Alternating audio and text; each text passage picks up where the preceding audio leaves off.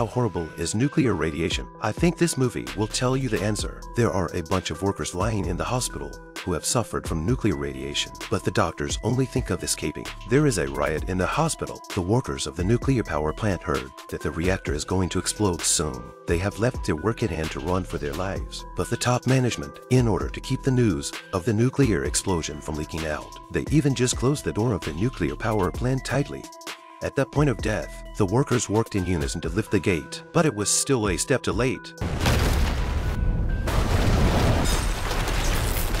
And soon a large amount of nuclear radiation spread rapidly, and the surrounding residential buildings were blown right up. And although the workers were lucky to survive, they had already suffered severe nuclear radiation. And even more horrifyingly, the higher-ups said it was a gas explosion. The villagers don't realize that they are in a location that is already filled with nuclear radiation. Soon one man can't control it. He falls to the ground and spits. While those around him don't know what's happening, they look down and see that the radiation indicators on the side are already rising rapidly, and by the time they realize that something is wrong, it's already too late. Soon the top brass sent them to safety. In fact, they were put into a stadium and even blocked cell phone signals to keep the news of the nuclear explosion from leaking out. On the other side, the nuclear reactor at the plant was still rising, and if not addressed in time, it would have triggered a secondary explosion, and once the nuclear radiation spread, everyone would be dead. In response, the top brass rushed to call in the fire department to depressurize the reactors, but it didn't take long for the workers to realize that everyone was quietly leaving the plant, even the guards who were watching over the residents, as if a huge disaster was imminent. And before that, the disaster had been foreshadowed, and at first there was an earthquake in the city. But as it stopped without a moment's notice, everyone paid no attention to it, and that very night swarms of rats jumped into the sea in droves. The abnormal operation of the animals makes the man at the nuclear power plant notice that something is wrong, and he urges his workers to get dressed and get out of the area. At first, the workers don't believe him, but it turns out that the cooling water of the nuclear power plant starts leaking and spewing out continuously, which originally wasn't a big problem and just needed to be repaired, but the repairman chooses to just gloss over it in order to prevent getting infected with nuclear radiation.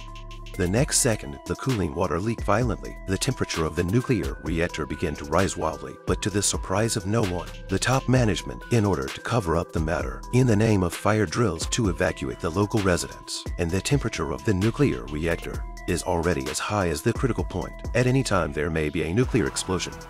Meanwhile, cracks have appeared inside the nuclear power plant. Once M-waste eye leaks and comes into contact with the air, a devastating explosion will form. The only way is to repair the cracks as soon as possible. But the inside of the nuclear power plant is already overloaded with radiation, and those who go in there will hardly come out alive. But the workers of the nuclear power plant know that the repair work of the nuclear power plant can only be done by them. If they go in, they will die, and if they don't go in, their families outside will die even more. These people are not heroes, but they can only go in to repair the cracks after weighing the pros and cons. And the top management provided them with radiation-proof clothes and painkillers when they were leaving, but the radiation inside has already exceeded the standard seriously, and these clothes are just a kind of psychological comfort. It was thought that after they patched it up, it would prevent a nuclear explosion, but then a bigger crack appeared next to it, so much that it could no longer be repaired. And just when everyone thought that it was going to be a total destruction, the man suddenly thought of something, because as long as a bomb was used to blow the ceiling open, so that the room would carry the nuclear fuel and wouldn't explode without touching the air. But there must be one person to install the bomb. That means this person will die here. At the end of the story, the man decided to stay and is sacrificed at the same time. In fact, no one wants to be this hero, but the only one who will assemble the bomb is himself. For the sake of his family, for the sake of the love of his life, he had no choice but to choose to sacrifice.